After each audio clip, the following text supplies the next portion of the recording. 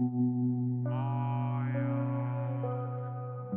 story began in Sioux City's 4th Academy. The principal, Zhu Jinlong, announced to the students that they would all become players of the inner world that day. The system decided their class the moment they entered the formation below them. Whether they became strong warriors, unshakable knights, agile assassins, or powerful mages, it was decided by their fate, and Zhu Jinlong believed that all of them would turn into powerful individuals of their respective classes, so he did not say more. Soon after, the transfer formation activated. Among the students was Kyle Yu, and he was relieved that the time had finally come after waiting for 18 years since his reincarnation. The world he was in was the Kaiji Star, a parallel world so similar to Earth. However, unlike Earth, this artificially developed inner world suddenly appeared, and mankind was overturned from then on. Various difficult dungeons appeared all around the world. Upon reaching the age of 18, all humans got abilities through the transfer formation, and they used them to clear said dungeons. By killing the monsters, they could level up and gain attribute points to increase their powers. As Kyo-Yu was transferred, a system prompt welcomed him.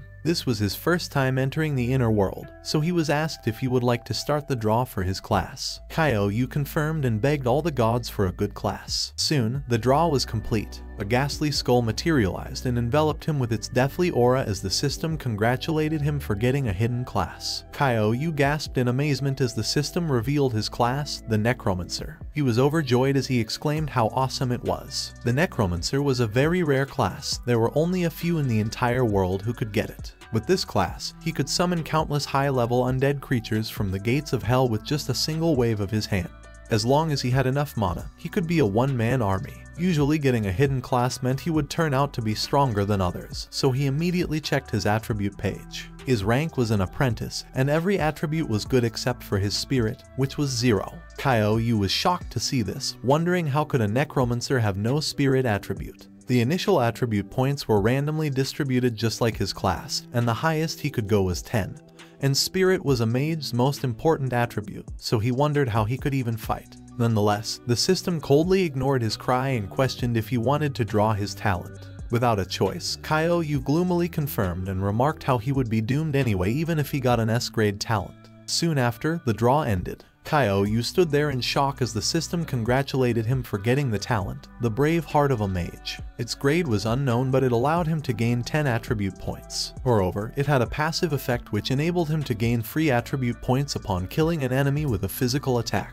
As if it was not enough, it also showcased an active effect, giving him the ability to increase other attributes to the same magnitude as the specific attribute value. However, it was only limited to one attribute before using the active effect. Kyo-Yu wondered if what he had read was wrong because getting free attribute points was almost impossible as one could only get them while leveling up. With the passive skill of the brave heart of a mage, he could get free attribute points as long as he killed his enemy with a physical attack, and even if the active effect could only be used once, it could also increase his other attributes to the highest level. If Kyo-Yu used it now, he could become an all-rounder with 10 points in all attributes, and a newbie with 10 points in all attributes would make him a monster worthy of being recorded in history. However, if he waited until his strength reached 1,000, 10,000, or even 100,000 before using it, Kyo-Yu believed he would become a Necromancer and a real all-rounder warrior. He smirked as he remembered that strength was the most important attribute for him to use physical attacks effectively. Without hesitation, he commanded the system to put all 10 attribute points into his strength. The system did as told, and now his strength had increased to 20. Kyo-Yu decided that his next step was to register and finish the beginner's task as he could only get into a class after completing it. The next second, the space swirled and he was teleported. He was teleported in front of an elf, and beside her was a teleportation portal. She greeted him and introduced herself as Elaine, the one who would guide him. Her beauty mesmerized Kyo-Yu, and he silently wondered whether she was really an NPC. Nonetheless, he informed her of his intention to register and receive the beginner's task. Elaine replied she would be happy to help him as she handed him the beginner's gift. Kyo-Yu received the beginner's equipment, the old robe and the beginner's staff. He also received the F-grade skill book, Skeleton Summon. Equipping the items, Kaiou realized that the robe was pretty much an accessory while the summoning skill was useless with his 0 spirit points. However, the staff was heaven sent, and with his 20 points of strength, he thought it would be useful to hit stuff. Kaiou turned back to Elaine and asked for his task. Elaine smiled and revealed that his task was to escape the Misty Cave. She explained that for this particular task, he had to be careful as he could not kill any of the skeleton soldiers and must only find the quickest way out. She was about to warn him if he did otherwise, but Kaiou suddenly vanished in front of her, and she wondered where he had gone. Meanwhile, Kaiou was already inside the Misty Cave. Before him was a gloomy pile of skulls. He suddenly asked if Elaine said something at the end. However, he dismissed his worries, and he believed the beginner's task would not be difficult. But he mused on why the place was filled with skulls. Suddenly, a skeleton charged at him with a dagger as its weapon. Fortunately, Kaiou noticed the movement and turned around as he asked who was there. It was a level 1 normal monster, the skeleton soldier. Kaiou immediately gripped his staff. As the skeleton soldier neared him, Kaiou also prepared his attack. With a downward swing, he hit the skeleton soldier's face, reducing its health points by 20. After that, its skull fell to the ground and its body turned to smoke. It died easily, but Kaiou complained how difficult it was to fight without magic. Suddenly, the system announced that he received 1 attribute point and 3 experience points for defeating the skeleton soldier with a physical attack. He also received an upgrade passive skill, the Might's Miracle, for killing his first monster, and it made Kaiou feel lucky. The Might's Miracle could convert each point of Kaiou's strength into 2 points of attack power. He muttered that strength determined the damage output and defense was for the reduction of damage. Kaiou checked his attribute page and saw that his strength was now doubled. 1 point of strength was 1 point of attack power, and it was the same for all other attributes, so that meant if his enemy had 0 defense, he could deal 42 damage in 1 hit. The skill's value was being able to use 1 point of strength as 2 points, and Kaiou exclaimed how incredible it was. Suddenly, another monster emerged. It was a skeleton soldier again. Kaiou thought he should focus on finishing his task first. Soon, more and more skeleton soldiers appeared, attacking him all at once. However, Kaiou remained unfazed. With 1 swing of his staff, 4 monsters died. He received 4 attribute points and 12 experience points. As a result, he leveled up, and more attribute points were awarded to him. Kaiou added the points from killing the monster, so he now had 30 points in strength. And for a normal monster, it would be extraordinary if they had up to 10 points in 1 attribute. However, he paused for a moment and speculated if the monsters were there for them to farm points, as it would be too easy. At that moment, a new monster appeared. As expected, after the soldiers failed, the skeleton captain appeared, and although it was a normal monster, it was twice as strong. Kaiou believed that with its 15 points of strength, it would be a problem if he got hit by its attack. However, the skeleton captain only had 1 agility point, so Kaiou decided to attack first. Unfortunately, his strike was blocked. The skeleton captain countered, and Kaiou immediately dodged. He cursed under his breath as he realized the bastard was attacking while defending, easily smashing floors. As the battle continued, Kaiou saw a gap. He quickly swung his staff, dealing a heavy blow. Grabbing the chance, Kaiou jumped high into the air for a downward bonk. With a scream, he dared the monster to block his attack. However, the monster was helpless against him as it shattered into pieces. As Kaiou expressed how strong the skeleton captain was, the system rewarded him 3 attribute points and 10 experience points. He wondered how the others would complete the beginner's task if it was this hard. As he picked up the monster core, he was curious about what random reward he would get once he opened it. He received the skeleton fist set, a D-grade disposable item, and after using it, the next hit had a 100% chance of causing critical damage. Kaiou commented on how good it would be if it was not disposable. Suddenly, another batch of skeleton soldiers emerged from the ground. Kaiou immediately noticed their arrival. This time, even more skeleton soldiers had appeared. Even if he was level 2 now, his health points were barely 20 points, so he decided to be careful not to get hit by accident. Kaiou swiftly destroyed the monster, giving him plenty of attribute points and experience. Following this, he leveled up and gained another 10 attribute points. It was good that the monsters only had 1 agility, so he eliminated them with ease. Kaiou checked his attribute panel and felt satisfied with his progress. Meanwhile, outside the school, the students were proudly sharing their respective classes with each other. As more of them gathered, they realized almost everyone was out. They questioned why the principal had not announced anything yet. They were surprised at the thought that someone was still inside the inner world. However, they laughed it off. The task was simple to complete, and even if the skeleton soldiers inside were strong, they ran so slowly, and they would not get caught, so if someone still failed and died inside, they would become a joke. Amidst all this, one student contemplated why Kaiou was not out yet, and he wondered if something bad had happened. At the same time in the misty cave, numerous piles of skulls surrounded Kaiou, and he asked aloud if the skeleton soldiers were all dead now, but he was surprised that there was no notification for task completion. Out of nowhere, a harrowing voice rebuked Kaiou. He was instantly alerted. The skulls around him started to float. After that, they moved in one direction. The skulls were starting to fuse. A dark aura suddenly seeped from the ground. As the fusion was completed, a new type of monster materialized. It was a normal boss, the level 10 skeleton king with bone piercing and bone explosion skills. It had to be noted that this boss was injured. Kaiou grimly questioned why a boss was there in the beginner's task and if they wanted to kill all the beginners. While he was lost in thought, the skeleton king raised its scythe. Kaiou quickly jumped and evaded the attack. He was nearly hit and felt lucky. Otherwise, he would be dead by now. The skeleton king was strong but not nimble, which was the only advantage Kaiou had. Its defense was as high as 60, and he knew he would not be able to break through it. He charged forward. His staff hit the skeleton king's lower body. The attack worked, even if it was only 32 points of damage. He believed that as long as he successfully attacked it 10 more times, it would be alright. Without hesitation, he brandished his staff all over the skeleton king. It was helpless as its health points continued to decrease at an astonishing speed. The skeleton king tried to counterattack, but Kaiou was quick on his feet to dodge the attack. As he stepped back, he wondered if the skeleton king was only there to scare the beginners. He saw that it still had 200 health points remaining, but it would be over soon. Suddenly, Kaiou's eyes widened. The skeleton king spoke and revealed he had been guarding the cave for so many years, and it was the first time a player had killed his way through it, so he would not be so weak right now if fewer of his soldiers were killed. Now that a beginner like Kaiou somehow fought through the defense of someone as great as him, the skeleton king decided not to let Kaiou continue his life. At that moment, Kaiou was pushed back and discovered the skeleton king's sudden increase in strength. It appeared before Kaiou in a heartbeat. The skeleton king had now become faster. Its huge size struck the ground, sending shockwaves all over the place. Fortunately, Kaiou was quick to dodge its attack. He was now unable to directly hit it, so he decided to restrict its movement first. The skeleton king chased Kaiou relentlessly.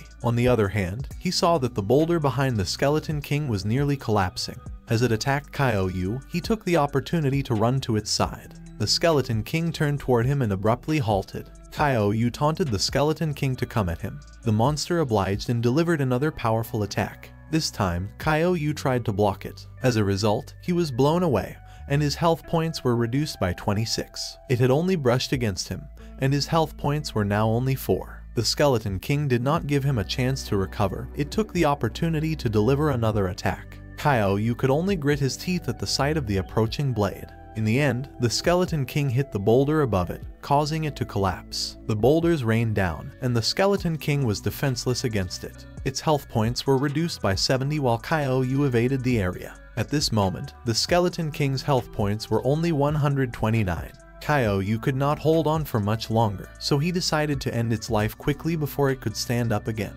He jumped in the air, resolving to kill the skeleton king in one hit. The skeleton fist set materialized in his hand. With a determined gaze, he punched the skeleton king. Its face froze in shock. The next second, Kaiou tore it in half, delivering a critical strike. As the dust settled, the skeleton king's remains also dissipated into nothingness. In front of Kaiou, a teleportation portal appeared. The beginner's task, Escape the Misty Cave, had been completed, and he now officially became an inner world player. He was also rewarded with 30 free attribute points for killing the skeleton king for the first time. The system detected that he killed the skeleton king through a physical attack, so he received 10 free points and 50 experience points. Furthermore, he received 3 levels for his first kill, raising his level to level 5. As though it was not enough, he also obtained a boss equipment, the Ring of the Skeleton King, for completing the beginner's world first kill. The ring was C grade, and upon wearing it, Kaiou's first normal attack's damage was increased by 50%.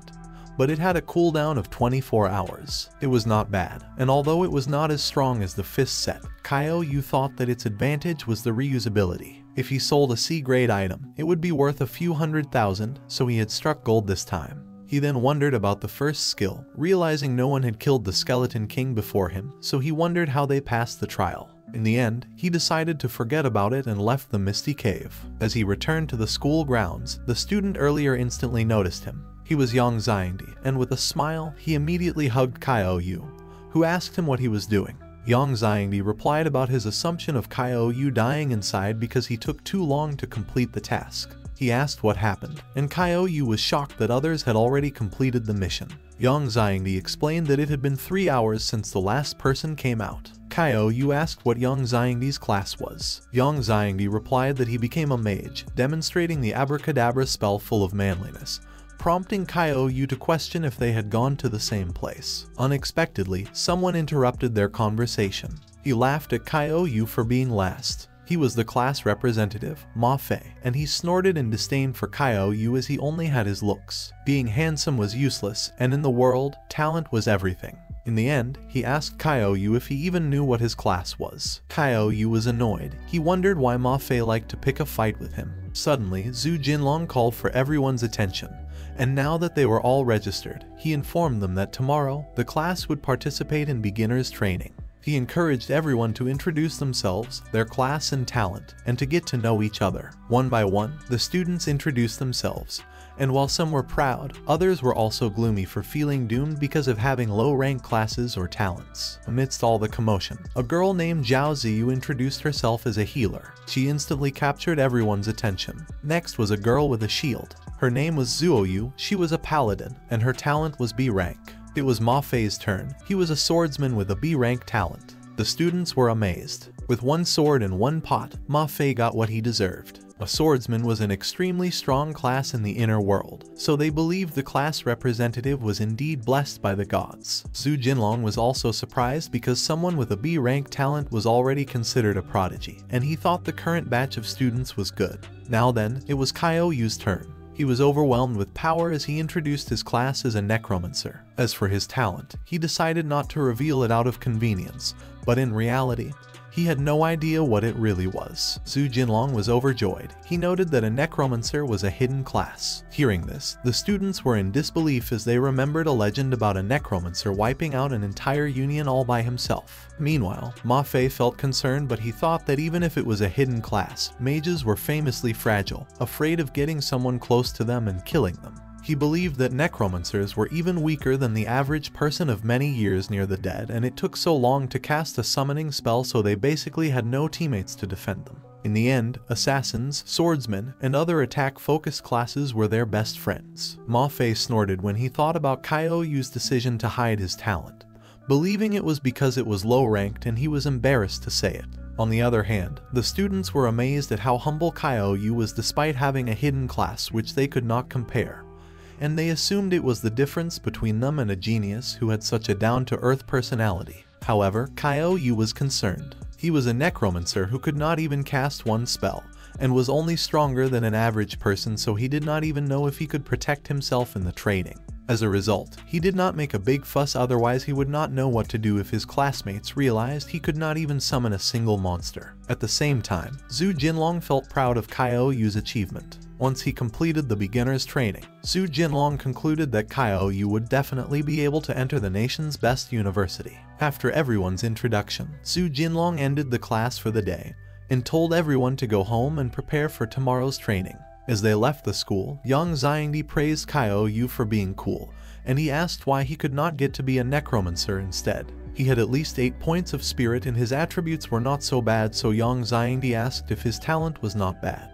Kaiou, the man with 0 spirit points, awkwardly comforted Yang Xiangdi that it did not matter and that he could work hard to make up for it, while in his mind, he considered Yang Xiangdi's single-digit attributes, which in comparison made him a deity who had 76 points. Later that day, Kaiou announced his arrival at his home. This was the house his parents left behind, and after they disappeared, he would always announce his return because, in his memories, his parents would do the same. Kyle-yu remembered his parents were good and kind people. When he was 6, they said they were going on a trip to the capital. After that, they mysteriously vanished and he became an orphan. It had been 12 years since then, so Kyle-yu wondered just where were they. At that moment, he decided to enter the university in the capital and find out the truth. The next day, the students gathered again and Zhu Jinlong announced his only wish for training today. He reminded them that if they thought they could not do it, they could back down immediately. He reasoned that even if they failed the training, it was better than dying. Zhu Jinlong urged them not to be nervous, and usually, it was not so dangerous and no players would die, but there was always an exception. He recalled a previous traumatic event where a single beginner world caused a class of 40 to be completely wiped out, vanishing into thin air. Until now, they did not know what kind of terrifying world it was, but all they knew was that it was called the Nightmare Village. The revelation stunned everyone in shock. Zhu Jinlong seemed to be happy with their expressions as he urged them not to be so solemn either, since as long as they left the inner world in time, they would not be in danger. He then ordered them to get ready as he reminded them to enter once the stopwatch on his table reached 0. In an instant, the students prepared themselves. Soon, the stopwatch reached 0. The training had begun. They were teleported to another realm. The students immediately scanned their new surroundings. Some of them were worried about the eeriness of the place they had to beat, and Ma Fei took the chance to assure them that he would be their protector. At that moment, someone emerged out of the darkness.